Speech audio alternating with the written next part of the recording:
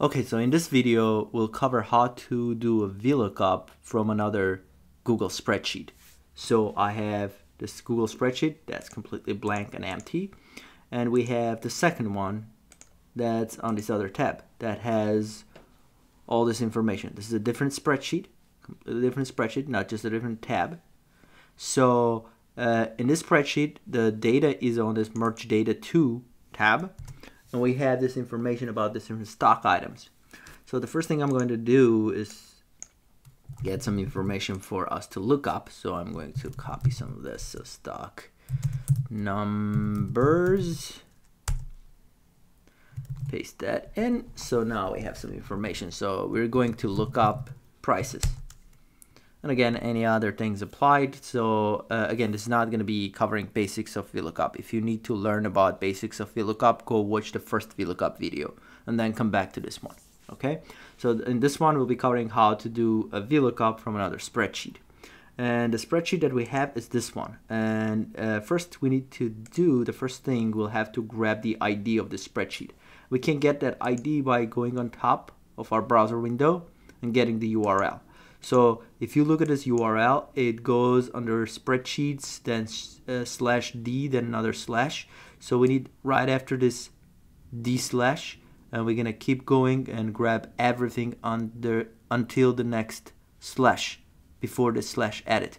So that's gonna be our spreadsheet ID. I'm gonna go ahead and copy this with my Control-C or Command-C. And now that I have the spreadsheet ID, the first thing we want to do is give access from this spreadsheet to another spreadsheet, because initially it's not going to have access to the data. So I'm going to start with equals import range function, and the first thing we need is spreadsheet ID. So the spreadsheet ID is in as a string, so it needs to be in quotes. So quote the ID of the spreadsheet, quote again.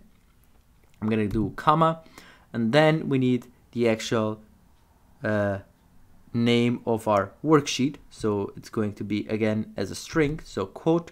So the actual name, I believe, was called merge data. And again, because this is several words with spaces, we'll have to do single quotes here. So merge data to, single quotes around the actual name of the worksheet or the tab on the other file, and then we'll do exclamation sign, and then we do the range that we want. So in this case, I don't know, it was from A2 through something. Right now I'm just going to do A2, close the quotes, because right now I just want to get access. If you already have access to the other worksheet from this one, you didn't have to do the step. So I'm going to go ahead and close the parentheses here and hit enter. And now trying to load the data. Give it some time. Shouldn't really take that long. There it is. So now what we're getting, it's trying to load the data, but it's getting the access error. So we'll have to allow access to the information on the other Google spreadsheet. I'm going to go ahead and click allow access, and now we have access to the other spreadsheet data. So now that we have access to other spreadsheet data and we allowed it, I'm going to go ahead and remove everything I just did here. I'll still copy my, although I could have used a lot of this, but I'm going to start over. So I'm going to copy my spreadsheet key at this point. So now that I've copied my spreadsheet key, I'm going to start with my equals VLOOKUP, our function. The first thing is my search key. That's going to be this, comma. The next thing is the range. This is where the information comes from, and that's from the other tab. So this is where I'm going to have to use my import range function, and then my spreadsheet key again in quotes.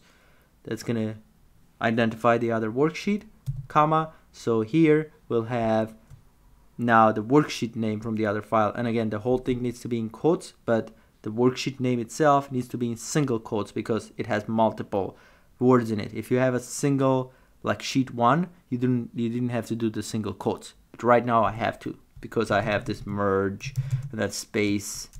Oh, merge data to. There it is. And that's the worksheet name. So then we'll do our exclamation sign, and then we'll have to provide the range from A2 through colon D12, I believe it was. So I'll close the quote for it. So that's our import range function. I'm going to go ahead and close my parentheses, and then I'm going to go comma and index to whichever column the price was. I don't remember. Let's assume it was the third column, but we'll go and check. And comma, and finally, is this the data sorted on the other tab? No, 0. So I'll go ahead and close my parentheses, hit enter, and I got 130. Let's go make sure it was actually the third column. So 1, 2, 3, yeah, it's the third column is the price. Don't have to update, and it was really from A2 through D12. So I got that right, from A2 through D12. So basically, this 430 item, we're looking up on this other tab, getting the price for it, 130 bucks. Now, an interesting thing about this that you need to know, that the first thing, don't forget to first get access to it, because otherwise this is not going to work. You're going to get an error. The second thing about this is that this range that you're providing on the other tab, unlike all the other cell references, is a string.